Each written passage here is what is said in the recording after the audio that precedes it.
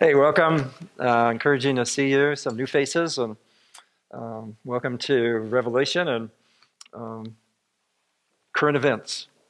Another week of really current events. And if you're listening online, welcome. And if you're online after all this has happened, it's not too late. You can look to Jesus and hold on to him because he is still powerful to save. Right now, let's pray. Let's ask his blessing and help. Father, thank you that you have the plan. And you want us to know it, that nothing's at risk. You are on the way to bringing Jesus to every language, every people, every tongue, every tribe. You're on the way of preparing your people in Israel for the gospel. You're on the way to bring your son back as Lord of Lords and King of Kings. And Satan is on the way in his efforts to bring his substitute. And we're seeing such dramatic ways. Even in this last week, the conflict has happened.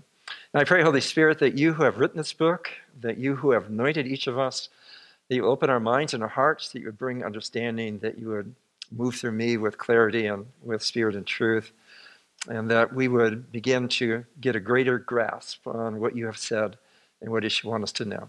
And we pray it all in Jesus' name. Amen. So if you're a speaker, you always bring your book and quote from it. So let me read the first sentence of my book on this. The first two sentences. Did you ever wonder what it would be like to live as part of biblical times and to have your life as part of the story? Wonder no more. You are. One of the important parts of Scripture is this last generation, the generation that's alive when Jesus comes back, is one of the most written about generations in the Bible, one of the most described. So it's important for us to get into that because it's about us and about the time and not just about curiosity about what happens and where it's going, but the things we're faced with in dealing with as well. Tonight we want, what my goal is this week and next week, we're going to get into Revelation and go through it, and it's going to be so easy. When we get there, it's going to be so easy. Because God wants it to be that way. But what we're trying to do, the challenge with Revelation is that the arc of God working in history is all coming to its climax and its conclusion. And so what started in the garden with the promise of the seed of the woman who would defeat the seed of Satan and would bring in eventually everlasting righteousness and crush his power, all of that is coming to its climax. Man's rebellion against God, particularly organized after the flood by Nimrod in Babel, which was man's effort to reach the heavens without God. And that is coming to its conclusion in the Great Tribulation, is all of this moving towards its ultimate effort to keep Jesus from the throne and to destroy the plan of God and bring his will. So all of that is happening in time. God's love for the Jewish people. God loves you, but he loves the Jewish people and loves Jerusalem. And the culmination of God's plans for Jerusalem and the Jewish people are also all coming to their conclusion and their climax. And then the coming of Jesus to bring his kingdom to earth. So we're needing to understand all of those strands and to be able to bring that understanding when we go through Revelation. Tonight we want to look particularly at Israel. But to try and give you a little insight into how to look at Revelation, I want you to turn with me over to Revelation chapter 9. And remember, John is seeing visions. Most of what he's saying is what he's seeing.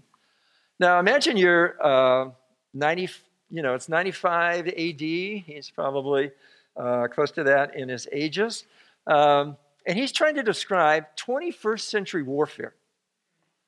I mean, he's seen chariots, he's seen catapults, he's seen battery rams, he's seen flaming tar. I mean, but all of a sudden you're watching, imagine that you're seeing a fleet of helicopters that are coming in attack to bring chemical poisoning or violence. Let's go over and see how he does that. In Revelation 9:7, he's describing this attack that comes from the east. We're going to see it's China. It's a nation that has 200 million soldiers, as it says in Revelation 9:16, the number of mounted troops were twice 10,000 times 10,000. I heard that number because, that's an astonishing, that's 200 million. Now, there was only maybe 300 million people alive in the world when John's writing. Imagine him describing an army of 200 million with the colors of China. But let's just look at, over to verse 7 of Revelation 9, of how he's describing what I believe is attack helicopters on the way, bringing their attack. He says, "And appears the locusts were like horses prepared for battle. On their heads were looked like crowns of gold, and their faces were like human faces." So you're seeing the front of the helicopter, and the sun is off it. It looks gold, but there's a human face behind it. Their hair like woman's hair, their teeth like lion's teeth. So he's seeing this whirling of the helicopter blades on top, and it's saying it's like women's hair just spinning around, and yet it's iron teeth. They had breastplates like breastplates of iron, and the noise of their wings was like the noise of many chariots with horses rushing into battle. They have tails and stings like scorpions, and their power to hurt people for 5 months in their tails, the missiles and things that come out from the side. I think for someone describing, seeing 21st century warfare with helicopters, I think he's done an amazing job. The globes with human faces and hair and the sound. Can you imagine trying to describe that kind of sound that's there? Then if you look down a little bit further, he's trying to describe tanks. Now imagine trying to describe armored tank warfare. It's just amazing and how God gives him the ability to do that. It said the sixth angel, verse 13, blew his trumpet, and I heard a voice from the four horns of golden altar before God, saying to the sixth angel, "Release the four angels who are bound at the great river Euphrates." So the river Euphrates will be dried up. Turkey can do that today. They've already they could dam the Euphrates so there's no water. So the four angels have been prepared for the hour and the day, the month and the year, released to kill a third of mankind. This is the number of the troops, 200 million. Their colors, and this is how I saw the horses in my vision. And those who rode them, they were breastplates, the color of fire and of sapphire and of sulfur, red and yellow, which China would identify with. The heads of the horses were like lion's head. So how do you describe a tank? The heads of their horses were like lion's head. Fire and smoke and sulfur came out of their mouths. By these three plagues, a third of mankind was killed by fire and smoke and sulfur coming out of their mouths. For the power of the horses is in their mouths and in their tails. For their tails are like serpents. Imagine seeing a turret of a tank. Their tails are like serpents with heads, and by means of them, they wound. Again, an amazing, I think, job of describing what a tank would look like and how it would be in ways that true to what he's seen, but in ways that would communicate with first century knowledge in that. So when we come to Revelation, again, it's talking about real, but you have to remember he's seen visions and he's describing what he's seen often. Also the unique part of Revelation is he helps us see spiritual beings. He's saying, well, this isn't just some army. These are demons from hell. So he's helping us see both what's happening in the physical, but he's also helping us see what's happening in the spiritual. So as you go through this, again, just keep looking and beginning to get that understanding of how he is communicating what he's seen, both in a spiritual world, which he is unique, able to see, but also in the 21st century, how you relate that to what was happening in the first century. Now, while we're in Revelation 9, one of the things that we're seeing is the rise of wickedness, the rise of evil. Let's look at Revelation 9, 20 to 21. are the sins of the last generation. Now, this is a 7-year period of time that has a start, a midpoint, and an end. But obviously, it didn't start with the start of the 7 years. The rebellion, the focus, what is happening has been growing in its development in the rebellion against God.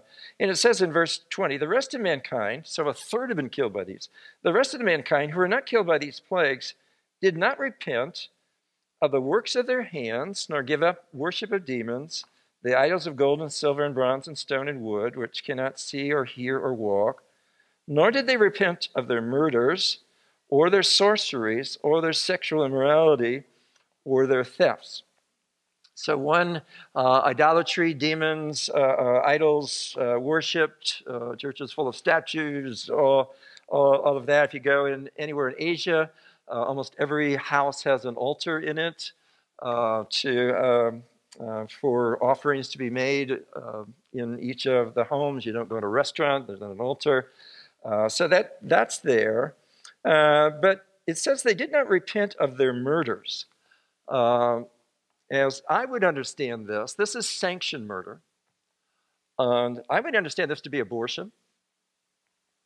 That if you see any real passion in the Democratic debate, it's about the right for women to kill their babies.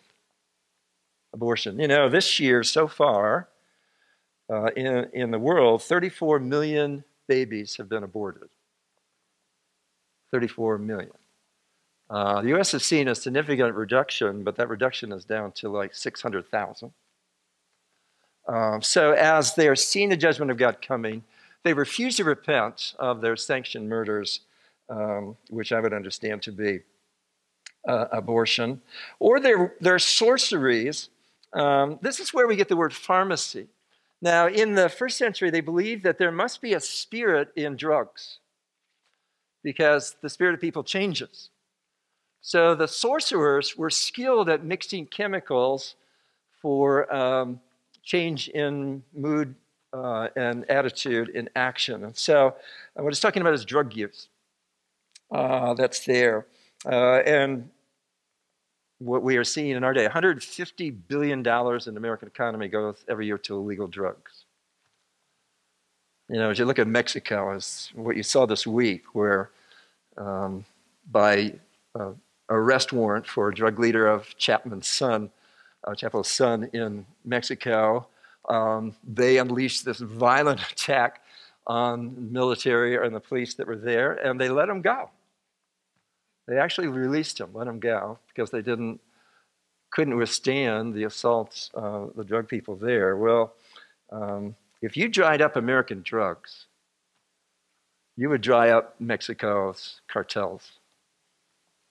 Our money is fueling that. So they wouldn't give up their drugs that were there, their use of drugs. They wouldn't give up their sexual immorality. As we see the aggressiveness of homosexuality, transgender, queer, I mean, what are all the... Yeah. In that is, you know, it isn't that homosexuality in a percent of people's participation is so much higher, it isn't. But it is the uniqueness of Romans 1 says that society reaches the bottom when that sin is out in the open and declared to be right.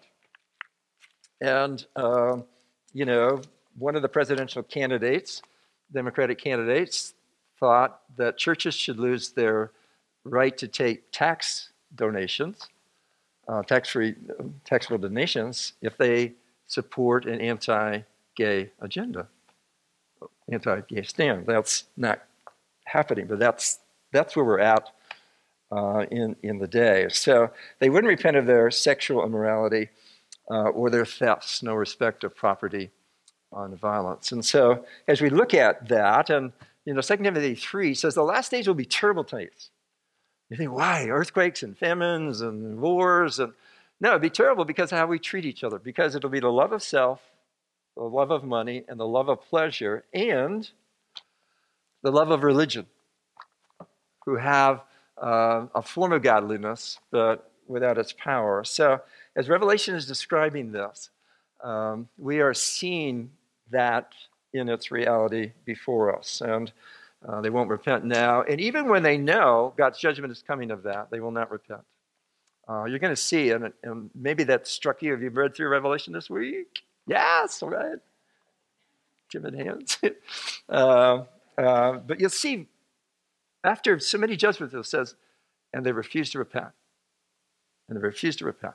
They refuse to repent because what it is our rebellion against God and our wanting sin and pleasure more than we want Him. And we have a form of godliness, but not its power, because its power comes through obedience from the yielded heart to live with the Spirit of God, living out the Word of God. So we're seeing that strand is there and evident before us. Now, we want to look at Israel and where we are in that arc of history with Israel. And so let's go over to Ezekiel chapter 36 and bring us back to what began in the latter part of the 19th century. Over to Ezekiel 36, and then we'll look at the vision he has in Ezekiel 37. Ezekiel 36 begins with God talking to the land. He's talking to the land. And you, son of man, verse 1, prophesy to the mountains of Israel. And say, O mountains of Israel, hear the word of the Lord. Thus says the Lord God, because the enemy said of you, aha, and the ancient heights have become our possessions, therefore prophesy and say, thus says the Lord God, precisely because they made you desolate and crushed you from all sides, so that you became the possession of the rest of the nations. You became the talk and evil gospel of the people. Therefore, O mountains of Israel, hear the word of the Lord God. Thus says the Lord God to the mountains and the hills, the ravines and the valleys, the desolate waves, deserted cities, which have become a prey and derision to the rest of the nations all around. Therefore, thus says the Lord, surely I have spoken in my hot jealousy against the rest of the nations, against all of Eden, which would be where Jordan is, who gave my land to themselves as possession. So God starts out with talking to the mountains. And what has happened, if you go back to the 19th century, the area of Israel, Palestine, is under Ottoman, Turkish control, and they've had it. The mountains of Israel have been deforested, therefore, and the land is mostly swamps, and because of the being deforested, it changes the weather, it's swampy, it's mosquitoes and bugs, and it's a desolate place by neglect. That's happened, but there was a movement starting in, well, let me go a little bit further into the prophecy. Down to verse 16. The word of the Lord came to me, the Son of Man, when the house of Israel lived in their own land, they defiled it by their ways, their deeds. Their ways before me were like the uncleanness of a woman in her menstrual impurity. So I poured out my wrath upon them for the blood that they shed in the land, for the idols with which they had defiled it. I scattered them among all the nations, and they were dispersed through the countries. In accordance with their ways and their deeds, I judged them. But when they came to the nations, wherever they came, they profaned my holy name. And that people said of them, these are the people of the Lord. And yet they go out of his land. But I had concern for my holy name, which the house of Israel had profaned among the nations to which they came. So because of their sinfulness and their rebelliousness, God has dispersed them among the nations. But wherever they've been, wherever Jewish people have been in the world, they've been a distinct people. They've always stood out where they are. And they are the people of Abraham. They're the people of the God of Abraham, Isaac, and Jacob. And so that wherever they have been, they have dragged the name of God, because he must not be the powerful God, because these people are dispersed and discriminated against. And, one of the things Jewish people learn is that sooner or later, every society turns on you. And the first ones to really grasp that was Russia, which is historically one of the most anti-Semitic nations, long before communism and Putin they were there. So you've carried my name there. Therefore, verse 22, say to the house of Israel, thus says the Lord God, it is not for your sake, O house of Israel, that I am about to act, but for the sake of my holy name, which you profaned among the nations in which you came, and I will vindicate the holiness of my great name, which is profaned among the nations in which you have profaned among them. And the nations will know that I am the Lord Yahweh, declares the Lord God, when through you I vindicate my holiness before their eyes. I will take you from the nations, gather you from all the countries, and bring you into your own land. And I will sprinkle clean water on you, and you shall be clean from all your uncleanness and from all your idols, and I will cleanse you. And I will give you a new heart and a new spirit I will put within you. And I will remove the heart of stone from your flesh and give you a heart of flesh. And I will put my spirit within you and cause you to walk in my statutes and be careful to obey all my rules. So it's talking about lives transformed by Jesus Christ, by their hearts changed, by the Holy Spirit coming to indwell them. So I'm going to call you back from the nations, back to the land, and I'm going to do a work in your hearts to transform and to change you, put my spirit within you, and you're going to dwell in the land. So there's the promise. Now, let's pick it up. I'm moving to the vision of in 37, but let's pick it up in verse 37 of Ezekiel 36. Thus says the Lord God, this also I will let the house of Israel ask me to do for them, to increase their people like a flock, like the flock for a sacrifice, like the flock at Jerusalem during her appointed feast. So the waste cities shall be filled with the flocks of people, and that they will know that I am the Lord. So he's going to repopulate the land. And he talks about it will be like when the big feasts are going on. And in Jesus' day, the big feast time, like Passover and all the others, they might have 1 million people in Jerusalem. That's what Josephus, the historian, said. So people from all over, Jewish people from all over the world there. So it can be like that. Only it won't end. So we come to verse 37, or chapter 37. We see a vision of Ezekiel being asked to look at a valley of dry bones. And the hand of the Lord was upon me, and he brought me out in the spirit of the Lord and set me down in the middle of the valley. It was full of bones. And he led me around among them, and behold, there were very many on the surface of the valley, and behold, they were very dry. So not only are they dead, they're long dead. And he said to me, Son of man, can these bones live? Is it possible for these to come alive? Now, Ezekiel is a wise prophet. And he says, and I answered, O Lord God, you know. Very wise at this point in what he's saying. Then he said to me, well, prophesy over these bones and say to them, O dry bones, hear the word of the Lord.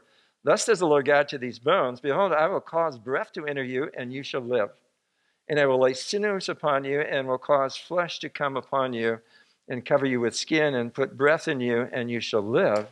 And you shall know that I am the Lord. So this long dead nation, remember, we saw the last time Israel was together as a nation, all 12 tribes, was 900 years before Jesus was born. And the last time any were in any form of the nation as Judah with Benjamin was finally carried away by Babylon in 585. So what he's talking about, this reborn nation, we haven't seen since almost over 900 years before Jesus was born. So what are the likelihood of that happening? And now notice what happens when he prophesies, because the prophecy is fulfilled in 2 steps. That's where a lot of critics get lost today. So I prophesied, verse 7, as I was commanded. And I prophesied, as I prophesied, there was a sound, and behold, a rattling, and the bones came together, bone to its bone. And I looked, behold, there were sinews on them, and flesh had come them, and skin had covered them, but there was no breath in them. So they're alive, they're living, a real nation, existing, but they aren't a spiritual nation after God. So that's the first part. Prophesy, the bones come to life. We saw that in 1948, Israel reborn as a nation by UN mandate, and then in 1967, in the war to drive them into the sea, they took over Jerusalem, what's now called the West Bank, Israel over to the Jordan River and Dead Sea in that area. But a lot of people have looked, even at Rolling Hills, and said, well, but they're not a spiritual nation. This can't be it. Well, wait a minute. No, it's 2 steps. First, establishing as a nation, But as Ezekiel says, there was no breath in this, the phrase they would be using for the Holy Spirit. There was no spirit in them. They weren't a spiritual nation. And then he said to me, prophesy to the breath, prophesy, son of man, and say to the breath, thus says the Lord God, come from the four winds, O breath, and breathe on these slain that they may live. So I prophesied as he commanded me, and the breath came into them, and they lived and stood on their feet, an exceedingly great army. So he says to the Holy Spirit, stop going to the four winds. Come back to Israel. And let Jesus, the gospel be preached there, and they will come to spiritual life. Now, if the church is here when that is happening, how does the Holy Spirit stop going to the four winds when that's where we are in doing that? And it brings us back to the reality the tribulation isn't about the church. The 7-year period of time is about the second half of Ezekiel's vision. It's about bringing the gospel to the Jewish people, which you have been seeing in Revelation 11, the two witnesses. 144,000 have come in the first 3.5 years once they're sealed, and then they're protected the last 3.5 years. And they represent Israel when Jesus comes back. So that as a nation, they belong to Jesus, and they are looking to receive him as the king, because you're seeing in Revelation, for the rest of the world, they grieve when Jesus comes back, because it's for their judgment. So we're in that two phases. Now, God's working in Israel. There's people coming to faith in Christ, but certainly not in anything but small percent, certainly not as a nation. So now, why do I say this is Israel? Well, you say dry bones, and, why do I say that? Well, remember, the Bible always explains the symbols, always. And there, you don't have to wait long. Verse 11. Then he said to me, son of man, these bones are the whole house of Israel. Okay. How long do you have to study Scripture? And this is apocalyptic, and it's visions and dry bones. How will we ever figure it out? Well, you only have to wait a verse. Son of man, these bones are the whole house of Israel. Behold, they say our bones are dried up. Our hope is lost. We are indeed cut off. They're prophesying, say to them, thus says the Lord God, behold, I will open your graves and raise you from your graves, O my people, and I will bring you to the land of Israel. And you shall know that I am the Lord when I open your graves and raise you from your graves, O my people. And I put my spirit within you, so that's, and you shall live. And I will place you in your own land. Then you shall know that I am the Lord, have spoken, and I will do it. The Bible is a book of prophecy. God declaring the future, bring it to pass, declares the Lord. And then verse 15, because there were 10 tribes carried away, called the lost tribes. So what's this new Israel going to look like? What about the 10 lost tribes? Well, God's pretty good at figuring things out. And he said, verse 15, the word of the Lord came to me, son of man, take a stick and write on it for Judah and the people of Israel associated with him. Then take another stick and write on it for Joseph, the stick of Ephraim, and all the house of Israel associated with him, which is the 10 tribes, and join them together in one stick, that they may become one in your hand. And when your people say to you, will you not tell us what these mean? Say to them, thus says the Lord God, behold, I'm about to take the stick of Joseph, that is the land, in the hand of Ephraim, who led the 10, and the tribes of Israel associated with him, and I will join with it the stick of Judah, and I will make them one stick, that they may be one in my hand. So what is happening in this first 3.5 year period is God joining together the tribes. And we'll see when we get into Revelation 17, 144,000, 12,000 from every tribe but Dan, right? Sorry, Dan. Dan was the first tribe to introduce idolatry to Israel. Notice down in verse 24 that Jesus will be their king. My servant David shall be king over them, and they shall have one shepherd. So Jesus came in the line of David. They shall walk in my rules, be careful to obey my statutes. They shall dwell in the land that I give to my servant Jacob, where your fathers lived. They and their children's children shall dwell there for how long? Forever. And David, my servant, shall be their prince forever. So Jesus will be welcomed as the King, Messiah, Lord, Savior of Israel, and he will rule them with the church, first in the 1,000 years, a reign on earth, and then forevermore. I will make my covenant peace with them, verse 26. It shall be an everlasting covenant with them.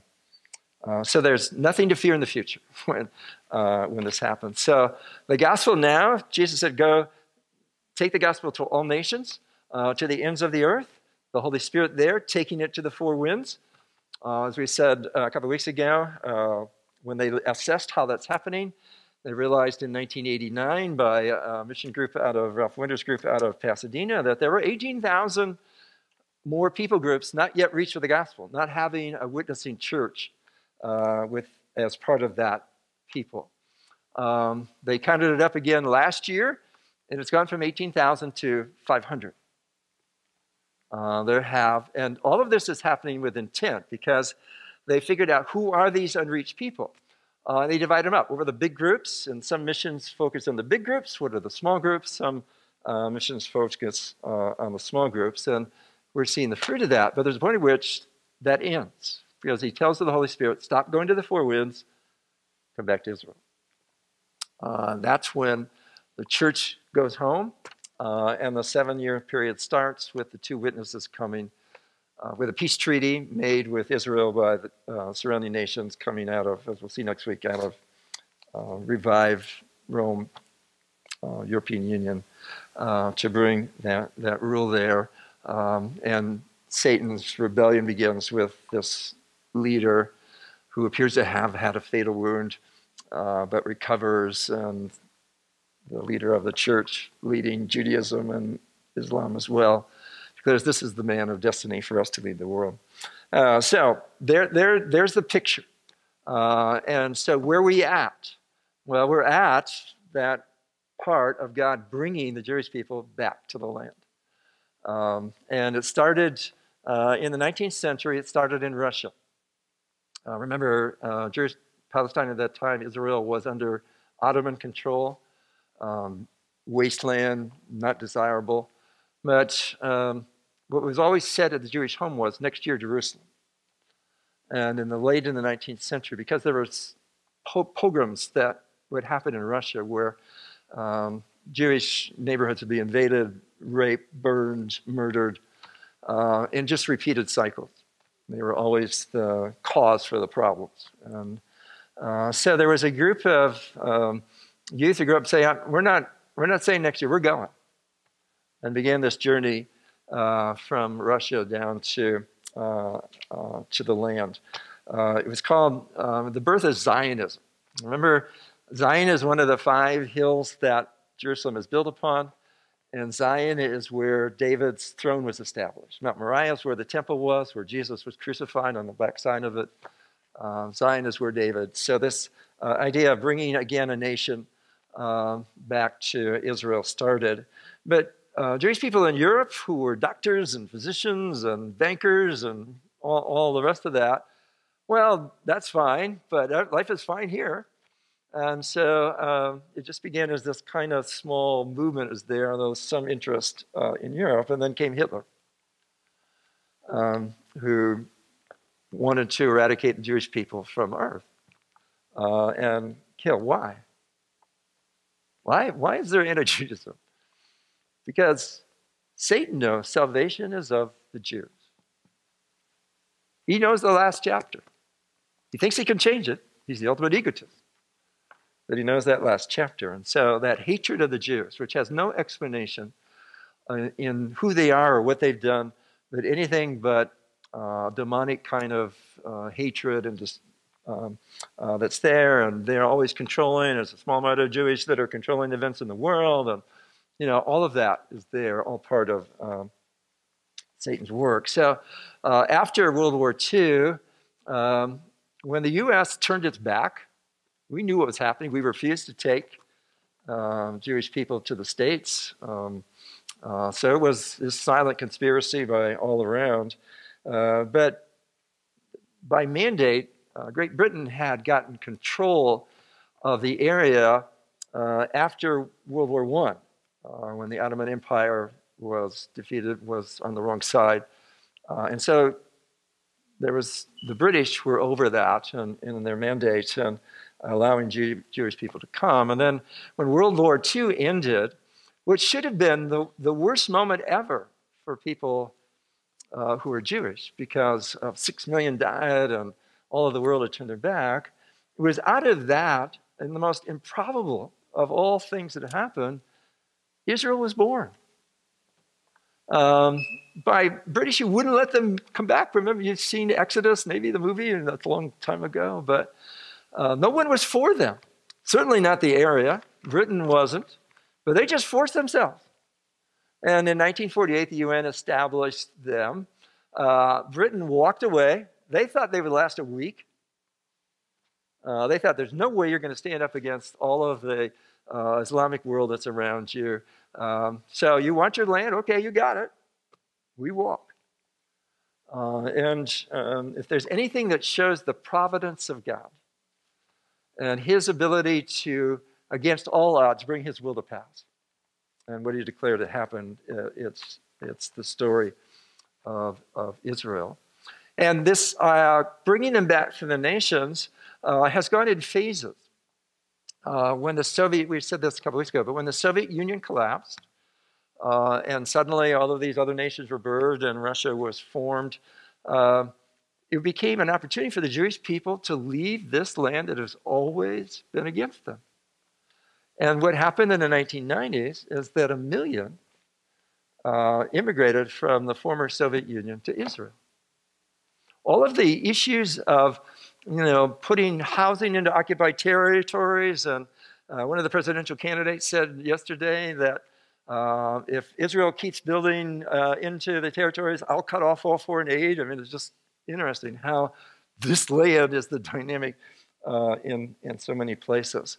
The last wave of hostility against Jewish people happened in France in the horrible killings that were there.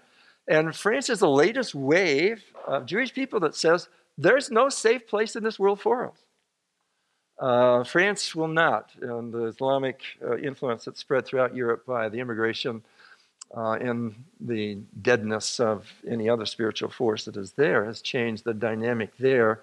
And just another wave. There's a wave from northern Africa that came. And that's the continual battle Israel has to provide housing and all the rest of that. They're not just expanding out into what's called the occupied territories because they want to establish their political muscle. They need places for people to live and a change. And there's justice issues with that. We're not going to get into that. But this is God's work. You can't explain this apart from the hand of God. And who prophesied this? We're reading Ezekiel, 700 years before Jesus was born. Talking about today. And that I will bring them back to the land. And now waiting for the final, the tribulation to start when the two witnesses come. Now we get into Ezekiel 38. And to this land is a threat. And so let's look at that because it's today's headlines. So he says in Ezekiel 38, when the word of the Lord came to me, Son of man, set your face toward Gog, the land of Magog, the chief prince of Meshech and Tubal. These are all where Russia comes from. And prophesy against him and say, thus says the Lord God, behold, I'm against you, O Gog, chief prince of Meshech and Tubal, and I will turn you about and put hooks into your jaw, and I will bring you out and all your army, horses and horsemen, all of them clothed in full armor, a great host of all of them with buckler and shield, wielding swords. And here's going to be your allies. Persia is who? Iran. Cush and Put are Libya and ancient Ethiopia, which would be today's Sudan, joining with them. So it's Iran, Russia, and then the other groups, Beth Togarmah and the others, are Turkey. So that I'm going to bring Russia, Iran, Turkey to come as the threat to Israel. What's happened in the last week? Iran and Russia have been in Syria.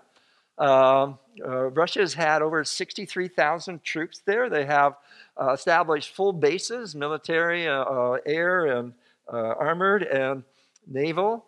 Iran is there with their advisors, hidden numbers of what they're there. Turkey is moving in. Guess where Erdogan, the head of Turkey, is going this week?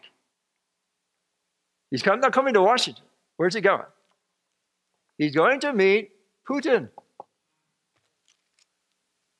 What happened when the U.S. pulled out, and is still in the process of pulling out, is that the Russian forces there this last week have occupied the U.S. bases.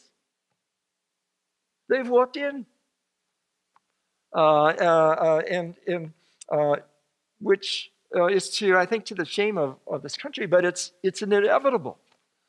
We're going to see next week, we're going to look at the USA and where it is in prophecy. But one of the challenges that people have looked at current events and saying, well, you know, where's the USA in all of this? Why wouldn't they be a player?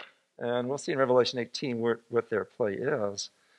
But our influence in the Middle East is empty. Our president said it's just sand. These are sand and border issues. What does that have to do with us? And during that, well, who's rushed in? Is Russia, Turkey, Iran. That's there. And so he says, be ready, verse 7, be ready, keep ready, you and all your hosts that are assembled about you, and be a guard for them.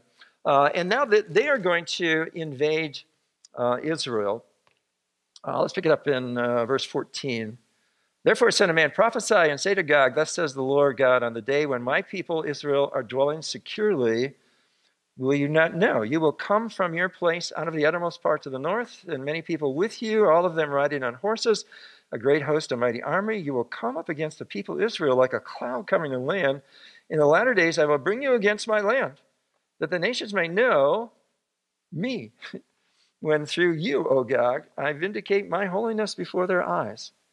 Thus says the Lord God, are you he of whom I spoke in former days by my servants, the prophets of Israel, who in those days prophesied for the years that I would bring against them, and God bringing his judgment on Russia for their years of anti-Semitism and defiance of God's people.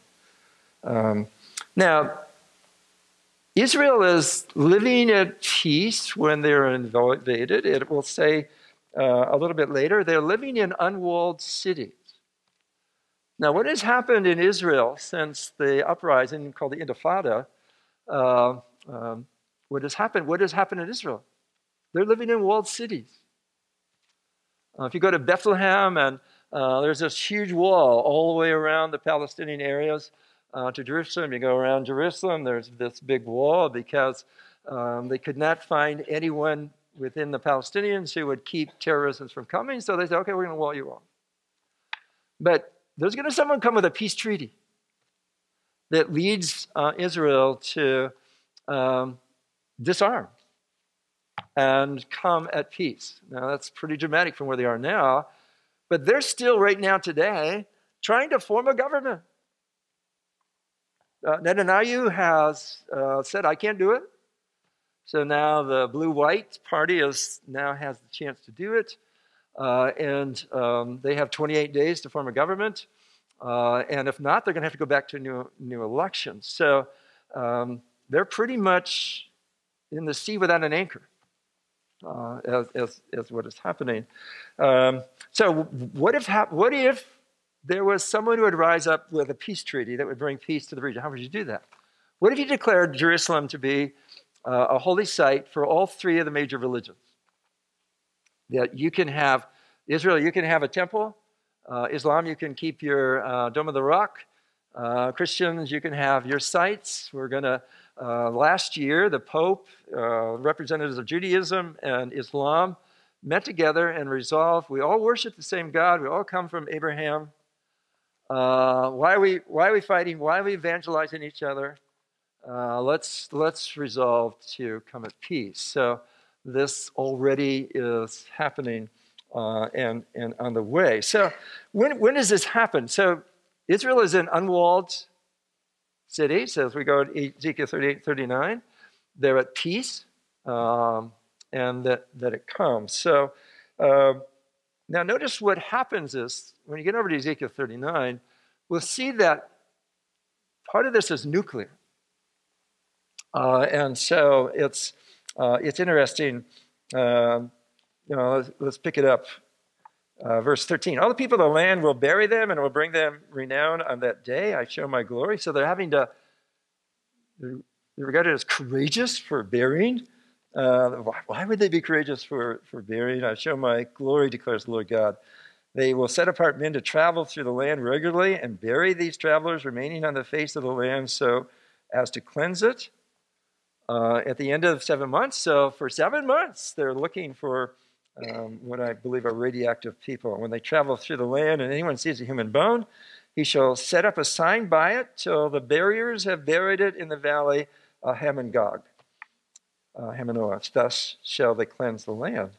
And you, son of man, thus says the Lord God, speak to the birds of every sort and all the beasts of the field, assemble and come and gather from all around to the sacrificial feast that I'm preparing for you, a great sacrificial feast on the mountains of Israel, and you shall eat flesh and drink blood. You shall eat the flesh of the mighty and drink the blood of the princes. So when does this happen? When does Russia, Iran, Turkey, Sudan, Libya, when do they join together to come against Israel? Where do we see that in our sequence of where we are now, whenever the tribulation begins, those 7 years? I think, as we'll see here, that this is in the second half of the tribulation, that part of what happens when the Antichrist declares himself to be God, and all of you have to worship me, this is when things fall apart. And the first one to oppose that is China and the kings of the East, who come from the East, against Israel. Now remember, what we're going to see in Revelation is that for, 80 miles, I think it is, that blood is up to the bridle of a horse. So the bloodshed that's happening there. As part of this, it seems when Russia, Iran makes their launch as well, all coming down to part of what's called the battles of Armageddon, because we see this ends with the glory of Jesus. Verse 21, I will set my glory among the nations. All the nations shall see my judgment that I have executed in my hand that I have laid on them. The house of Israel shall know that I am the Lord their God from that day forward. And the nations shall know that the house of Israel went into captivity for their iniquity because they dealt so treacherously with me. I hid my face from them and gave them into the hand of their adversaries, and they fell by the sword. I dealt with them according to the uncleanness and transgression and hid my face from them. Therefore, thus says the Lord God, I will restore the fortunes of Jacob and have mercy on the whole house of Israel, and I will be jealous for my holy name. They shall forget their shame and all the treachery they have practiced against me when they dwell securely in the land and none to make them afraid. When I have brought them back from the peoples and gathered them from the enemies of the lands, and through them have vindicated my holiness in the sight of many nations, then they shall know that I am the Lord their God, because I sent among them into exile among the nations and assembled them into their own land. And I will leave none of them remaining among the nations anymore. And I will not hide my face anymore from them. I will put my spirit upon the house of Israel, declares the Lord God. Now this is where people who look at this disagree. Some people see this happening to precipitate the peace treaty, that Russia and Iran may at any point rise up to try and take Israel, and this arouses the world to come in and stop that and to bring in the peace treaty.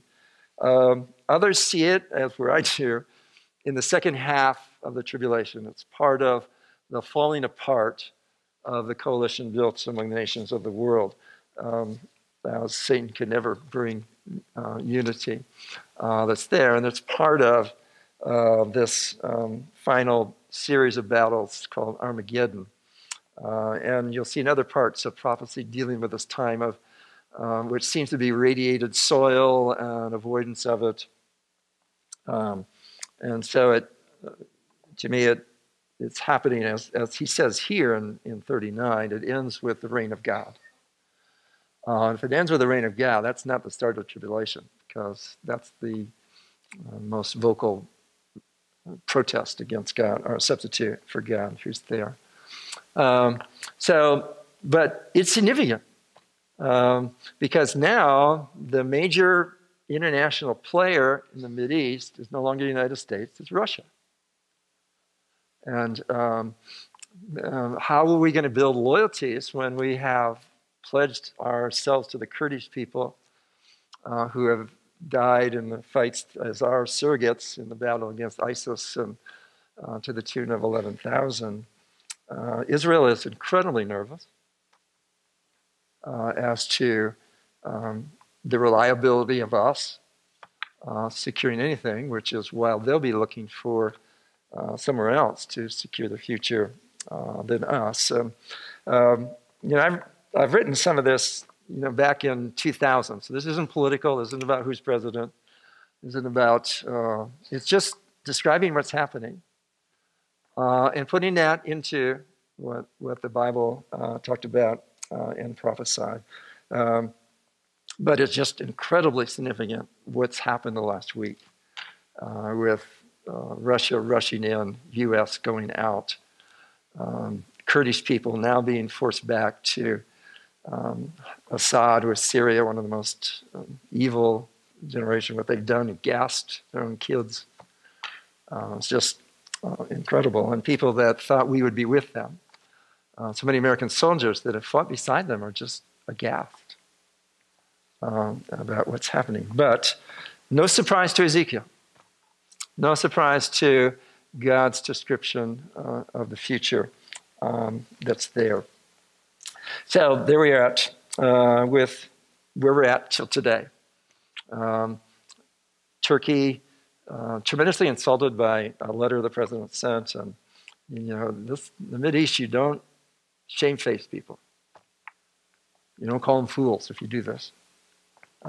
So it's going to have lasting consequences. If you read some of the commentators from Russia, they just can't believe it. It says like, Putin won the lottery. Didn't have to do anything. He just walked out. Left the bases, we walked in terms of that. And what the pressure is not just sand, it's the oil, which is still key part of world economy, as well as trade that comes from Asia up to the Persian Gulf and all. So it's still critical economically that there is stability in the Mideast. There was an Iranian oil facility exploded yesterday, huge balls of flames. The rumors are Saudis have gotten back to them for attacking. But Iran has said, no, it's just some oil in a ditch that caught on fire. It's just massive. So it's happening. But we as a country are not an influence.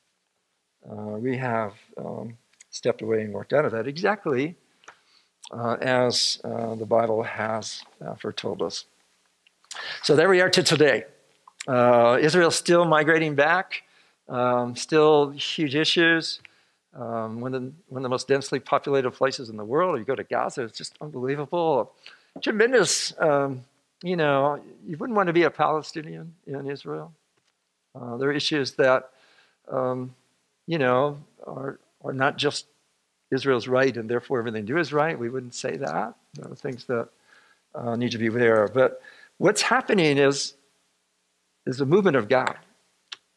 And evangelicals are blamed for how the Palestinians are treated because we've supported Israel and they have oppressed Palestine. So it has a lot of spiritual dynamic right now, and as so much of the rest of the church isn't believing these are the last times, isn't believing Israel is a fulfillment of God, now so much of the church now is making it a Palestinian justice issue in that with a blindness to, well, you're fighting history.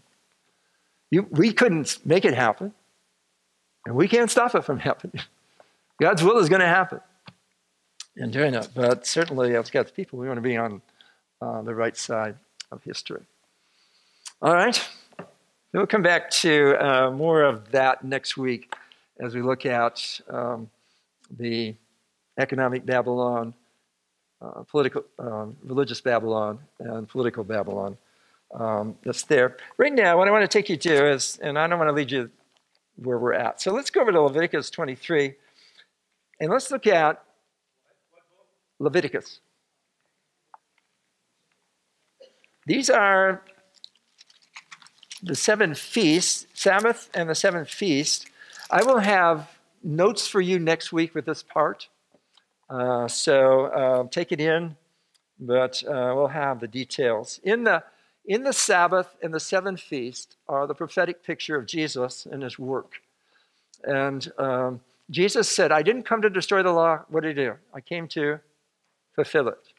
And the Sabbath and the 7 feasts that were the cycle of a year for Israel are all prophecies of Jesus fulfilled with him. So we want to go through those and to bring that perspective to, and also it brings its perspective to time and the rapture in the church as well.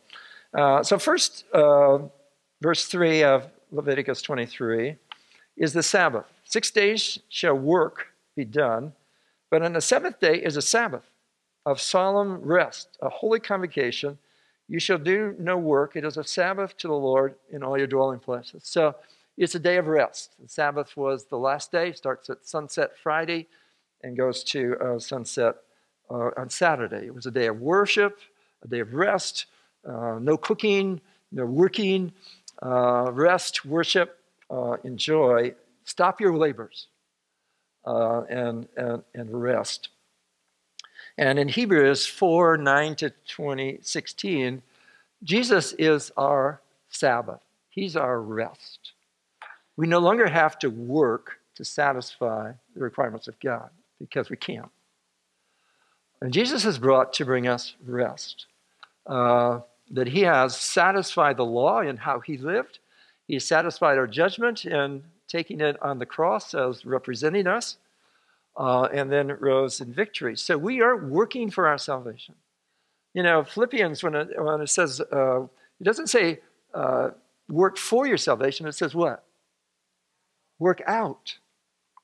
You're saved. Now you're working it out. It does have trust. It has obedience. We have our responsibility, but we're resting in that.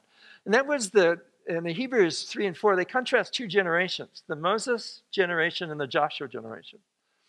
And the Moses generation never rested. They never trusted God. Every time they faced a new obstacle, oh, we're going to die. You brought us out here to die. Would they were back in Egypt? Or, you know, we're here and now Pharaoh's army is going to kill us. And then they saved there. And then we don't have any water. And, you know, we're going to die of thirst. Better let our children back in Egypt. Then God provided. And we don't have any food. The food ran out. And, you know, it's just every time they met a challenge, it was met by complaint and fear. They never trusted. Never trusted. And that's when they got to the point of going into the promised land. They didn't. The Joshua generation learned that God is able, that he is the warrior. And the first battle they had was for Jericho. And who meets Joshua before the battle of Jericho? It's Jesus, commander of the Lord's army. Here's Joshua said, you're going to have victory wherever you go. You're going to have victory. And he's coming to Jericho. How am I going to do this? He meets Jesus, commander of the Lord's army, because it's called the commander of the Lord's army, but he's told to, you're on holy ground, fall at my feet. And so Joshua says, well, are you for me or against me? You know what he said? Neither. I'm not for you or against you. That's not the right question. I'm coming as commander of the Lord's army. Are you on my side? And that's when Joshua's on his face, yes.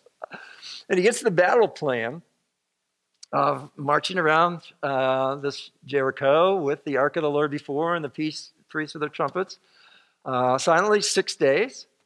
And then on the 7th day, march around it 7 times. Well, what's the 7th day? It's a Sabbath. They have just had the law read to them. They've just committed themselves to live by the law. And the first battle they're having is on the Sabbath. Why? Because the battle belongs to the Lord. Rest in his power.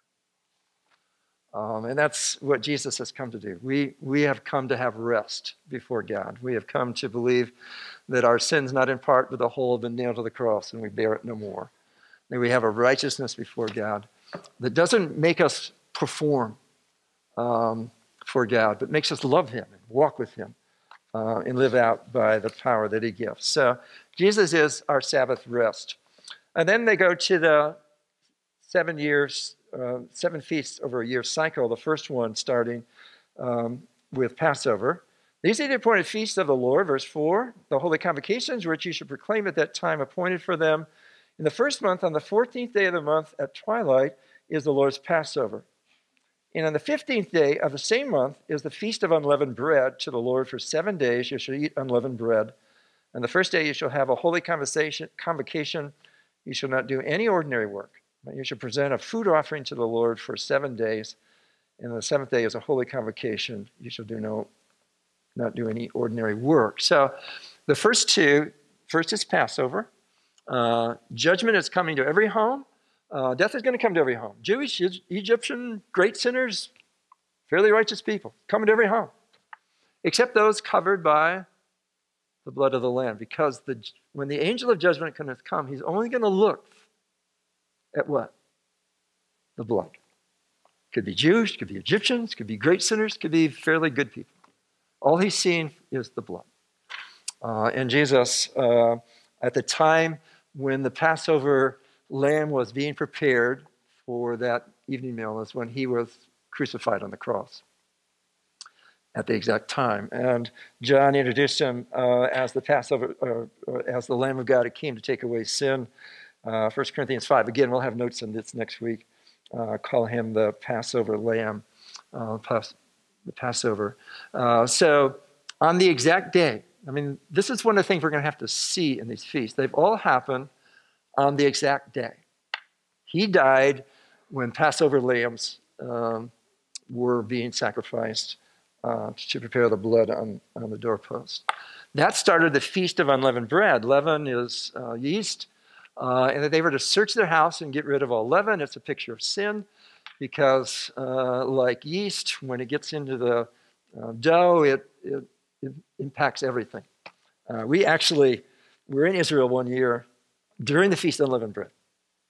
You could not get anything but matzah breakfast, and because that's how they observe that feast. And Jesus says, "I'm the bread." He's the one who enables to make us holy before God. He's the one who's able to present us as if we had no sin, because he is our unleavened bread. And so, on that day, that started. Jesus fulfilled that through the cross. John 6 in the pivot point with the crowd saying, "You're coming for miracles, but you need to know I'm the manna, I'm the bread. You need to eat of me and drink of my blood."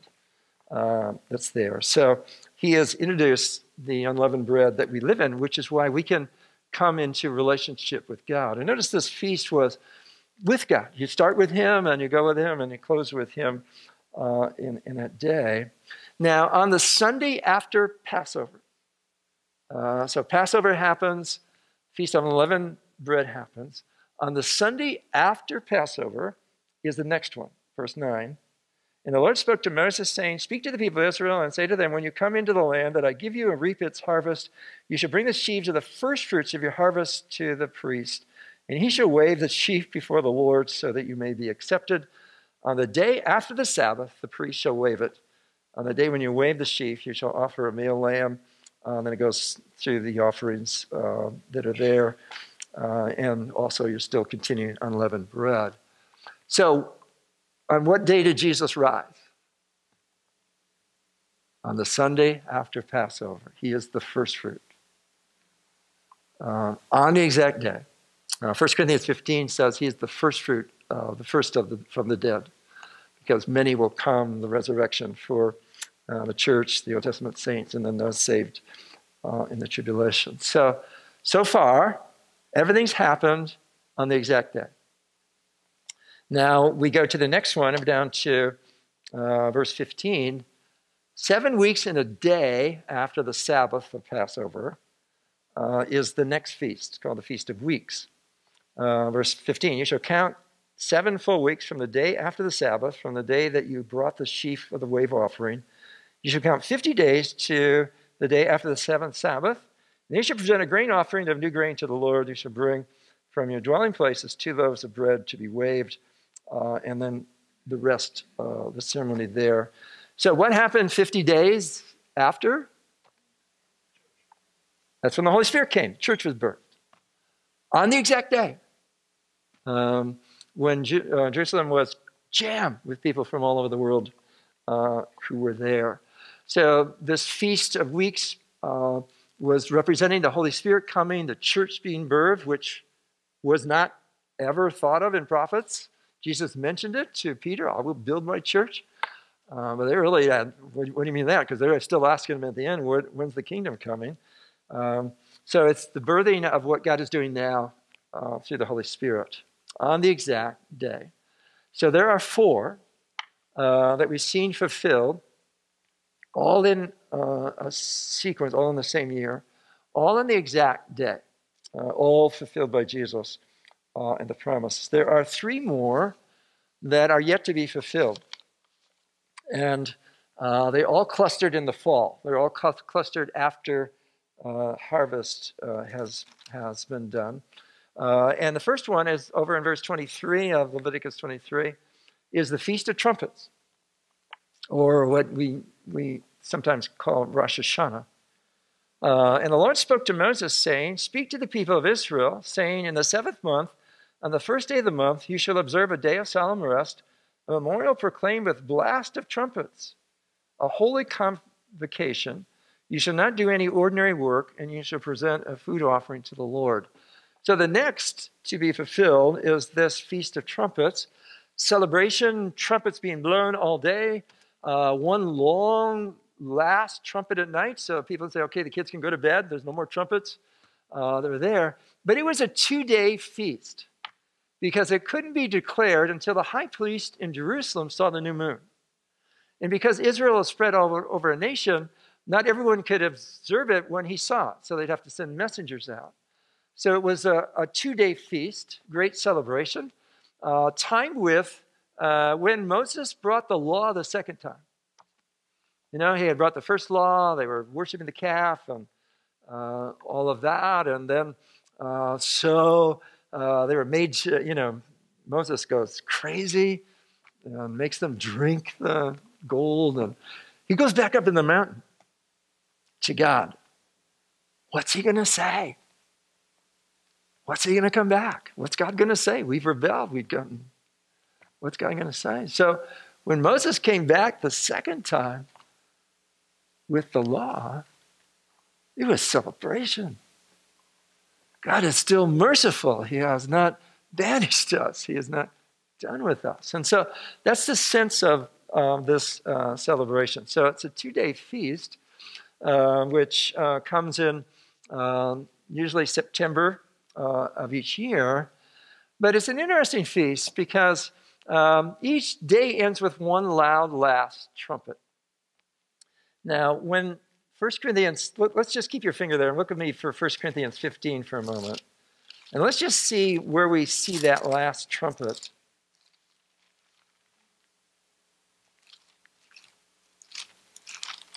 Now, 1 Corinthians 15 is the classic chapter in the Bible on the resurrection. And Jesus is the first fruit, and then each in its turn. We're going to see there's a sequence to it with Jesus, then the church, and then at the end of the tribulation, people that from there. But let's look over to 1 Corinthians 15, towards the end. Let's pick it up in verse 50. I tell you this, brothers, flesh and blood cannot inherit the kingdom of God, nor does the perishable inherit the imperishable. Behold, I tell you a mystery. We shall not all sleep, but we shall all be changed in the moment, in the twinkling of an eye. When? At the last trumpet. For the trumpet will sound, and the dead will be raised imperishable, and we shall be changed. For this perishable body must put on imperishable, This mortal body must put on immortality. When the perishable puts on the imperishable, and the mortal puts on immortality, then shall come to pass the saying that is written, death is swallowed up in victory. O death, where is your victory? O death, where is your sting? The sting of death is sin. The power of sin is the law. But thanks be to God who gives us the victory through our Lord Jesus Christ. So he's talking about the rapture. He's talking about twinkling of an eye, which is pretty quick. If you look at your neighbor and twinkle, it's really quick. If they're still twinkling, even on Monday night going on. Interesting about this also is that associated with the last trumpet, most Jewish people, when they hear last trumpet, they would think Rosh Hashanah. They would think this feast. It would be their language in doing that. Also, and I'm not saying he is, but let's say we know he's coming in 2020. What did Jesus say about it? You will not know what? The day or the hour. So that you could know the 2 days. Well, it's coming in April. I haven't looked. I should looked at the calendar when Rosh Hashanah 2020 is. But let's say, was he coming Tuesday or Wednesday? I don't know. Well, is he coming early or is he coming late? Don't know. But he's coming. Yeah, on time. In terms of that. So, and also, there's a lot of, with the second coming of Jesus for his church, because the church is the bride of Christ, there's a lot of imagery from weddings in Jesus' day that are used in language that are used.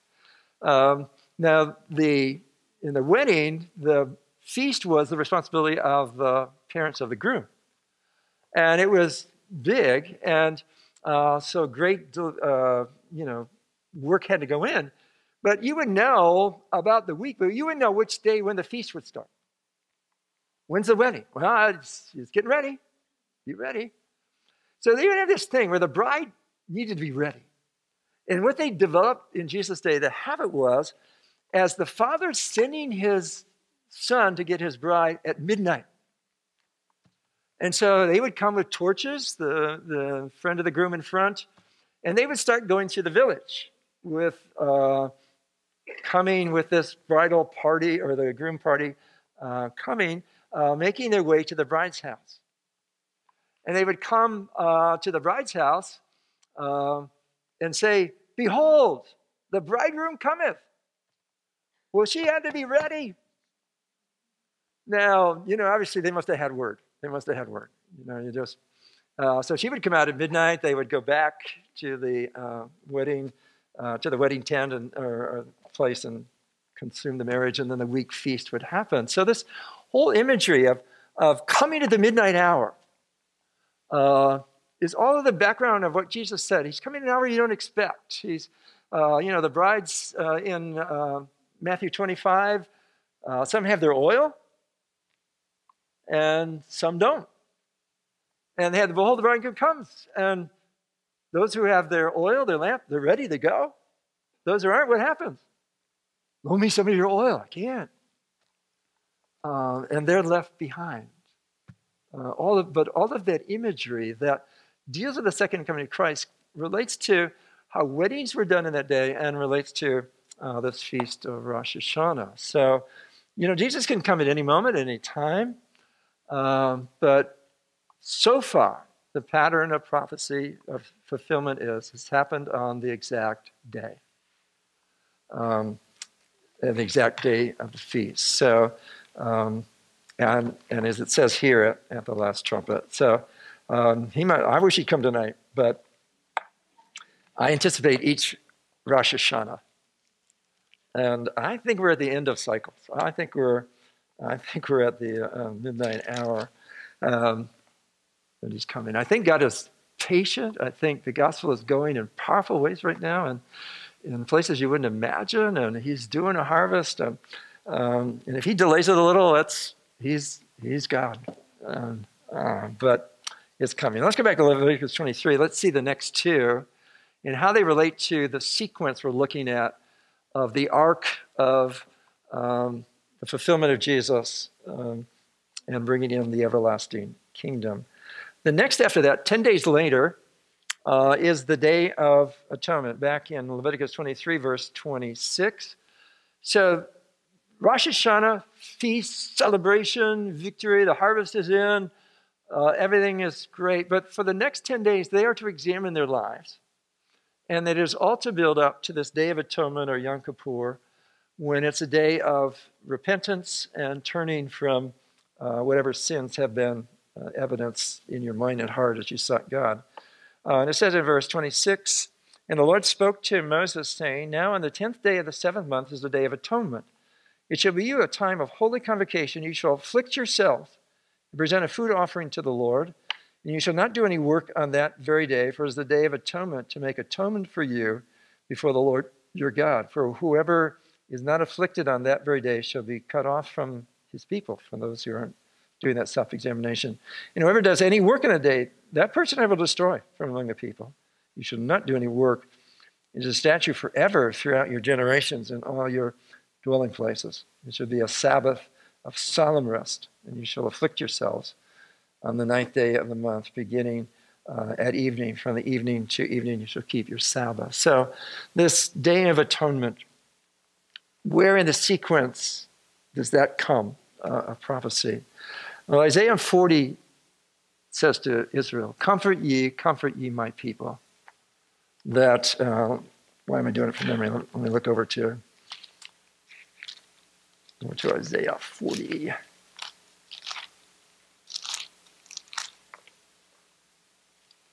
Comfort my people, says your God. Speak tenderly to Jerusalem. Cry to her. Her warfare is ended. Her iniquity is pardoned. That she'd receive the Lord's hand double for all her sins. And then it's the promise of John the Baptist's voice coming in the wilderness, prepare the way of the Lord. So what happens when the church is gone?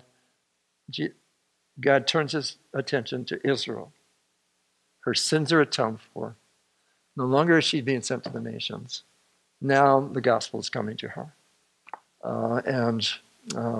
So I believe that begins, and maybe when the peace treaty starts, that's there, that Day of Atonement, with Israel ready for salvation as a nation. Jewish people have been saved. Remember, the Jewish people throughout all generations. But as a nation, your sins are atoned for. God is turning to you with salvation. And the 144,000 during the tribulation represent these people who have heard the comfort of God, that he has come to forgive and cleanse and make you his own and bring his spirit into you. So one more to happen. And then I think it's another 10 days, 15th day or 5 days later. And this just ended, and is there what, today? Yesterday. It's a feast of booths, when it comes, where they have a week long where they celebrate when God dwelt with them in the wilderness, when Jesus was with them. And it says in verse 33, the Lord spoke to Moses, saying, speak to the people of Israel, saying, on the 15th day of the 7th month, for 7 days is a feast of booths to the Lord, Yahweh. On the first day you should be a holy convocation, you should not do any ordinary work. For 7 days you should present food offerings to the Lord. On the 8th day you shall hold a holy convocation and present a food offering to the Lord. It is a solemn assembly, you shall not do any work. And what the Jewish people do is they make a pretend tent. They put string and something up where they pretend they're out in the wilderness, even in apartments in Israel, remembering this feast of booths. And in prophecy, this represents then Jesus coming to earth to reign for 1,000 years. And it's the celebration that God is dwelling with us. He has come. So in the sequence, the last one, after the 7 years, is when Jesus comes back at the end. Now, if you have turn to Zechariah to the end, over to Zechariah is the next to last book of the Old Testament. So if you know where Matthew is, just go back a couple of pages. Now, Jesus is Lord of nations. Jerusalem, we're going to see, has come down.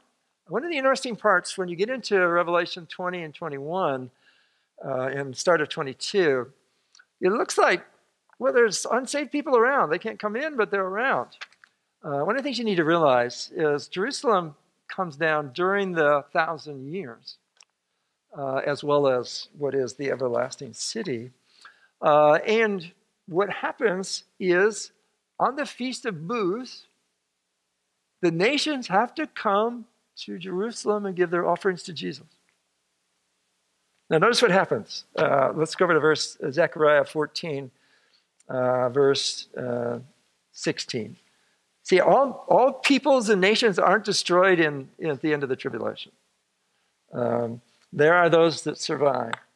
And it says in verse 16, as Zechariah says, then everyone who survives of all the nations that have come against Jerusalem shall go up year after year to worship the King, the Lord of hosts, and to keep the Feast of Booths. And if any of the families of the earth do not go up to Jerusalem to worship the King, the Lord of hosts, there will be no rain on them. And if a family of Egypt, for example, does not go up and present themselves then on them, they shall have no rain. There shall be the plague with which the Lord afflicts the nations that do not keep up the Feast of Booths. This shall be the punishment of Egypt and the punishment to all the nations who do not go up to keep the Feast of Booths. So this is, during this 1,000 years, is the week the nations come to worship Jesus. And by the way, if you don't come, you're not going to get rain, you're going to get cursed. So it's pretty encouraging. It's pretty motivating. Because what happens, even though Jesus reigns for 1,000 years, people's hearts never open. One of the strangest parts about this, but unless God opens hearts, even in seeing Jesus perfectly ruling, restoring the earth to an innocence that was lost in the curse, still, because when Satan is bound for these 1,000 years, when he's released, the nations instantly go after him. But the last of the feast of the seven is this Feast of Booths. And as Zechariah puts it, it represents Jesus dwelling on earth, the nations coming to bring their worship to him. By the way, we're in the city, we're in Jerusalem, ruling the nations with him. I don't know, maybe you get Palos Verdes, I don't know. I don't know how it's going to work. But we share with him. He shares with us, I should say, in doing that. And so when Jesus said, I didn't come to destroy the law, I came to fulfill it.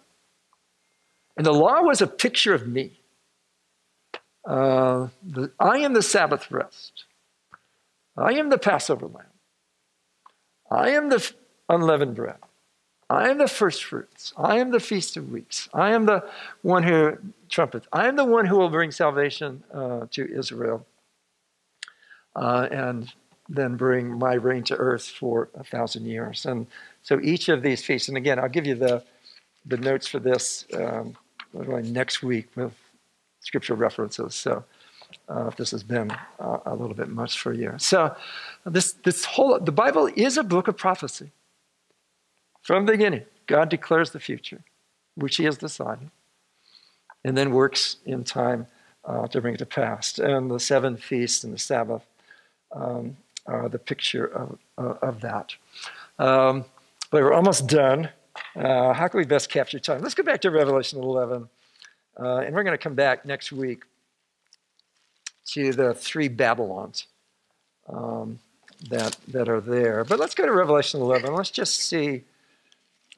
This is Jerusalem during the 7-year period, during the tribulation.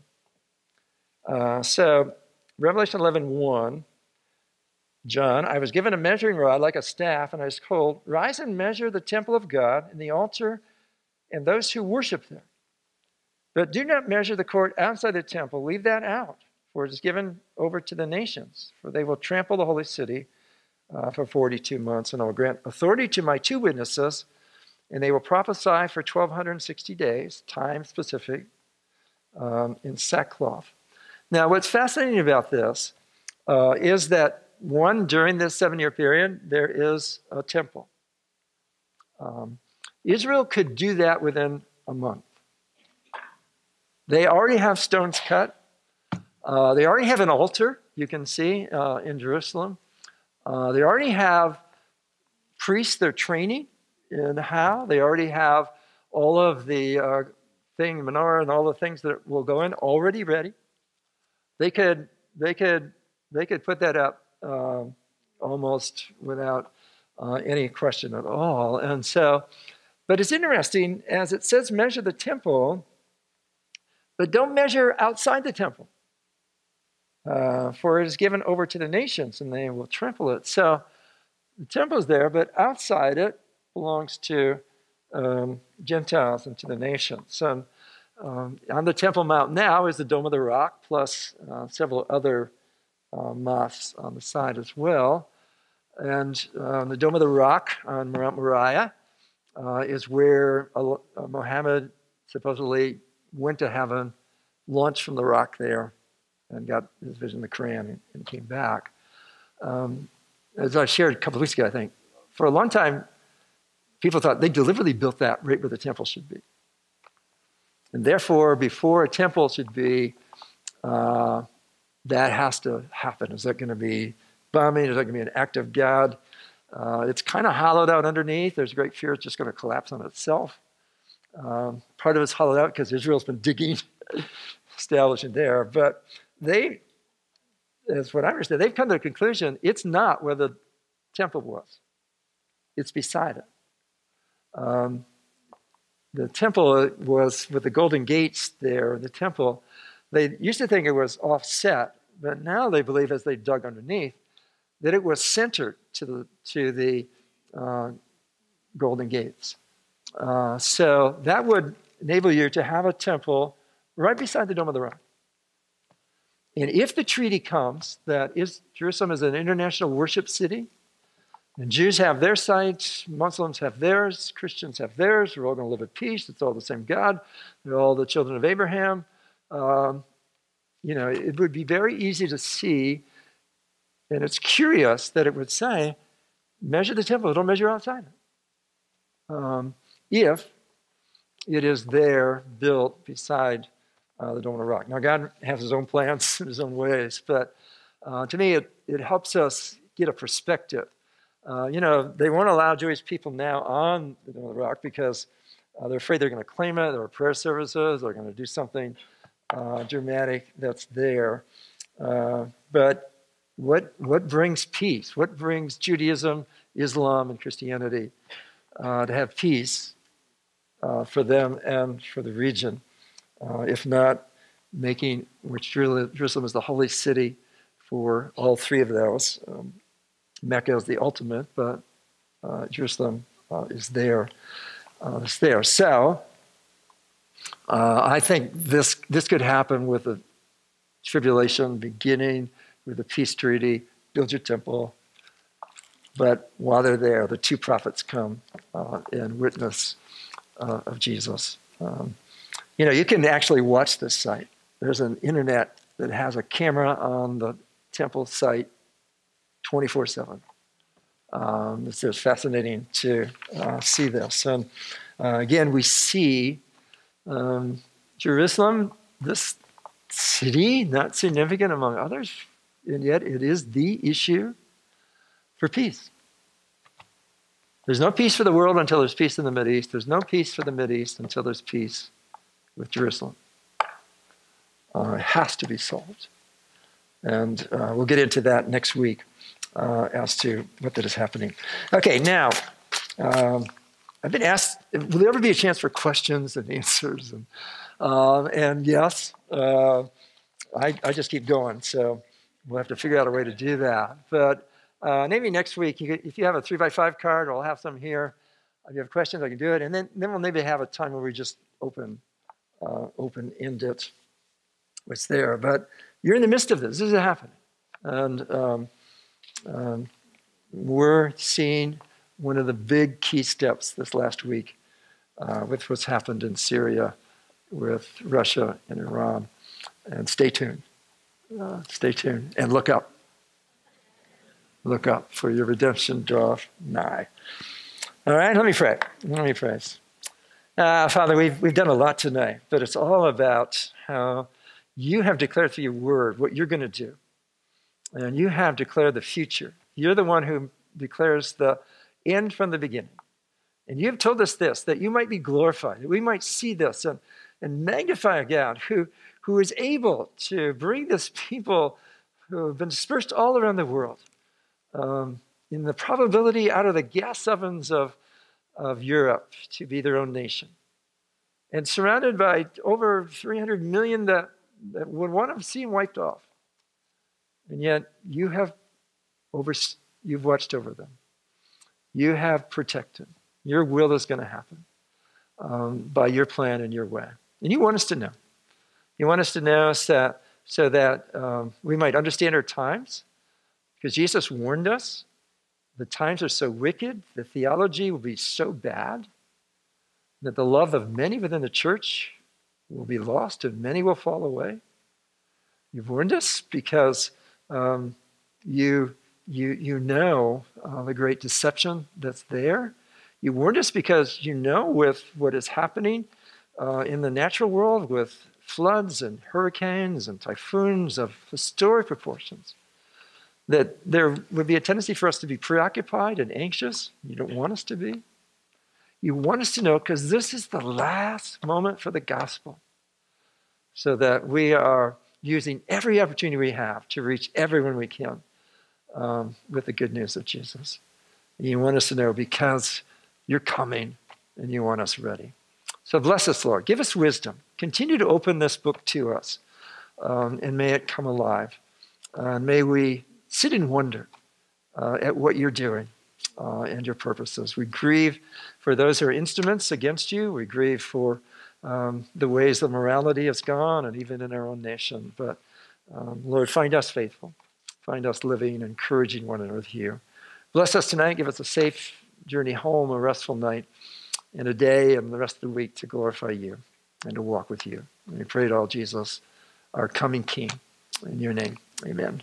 Amen. Amen.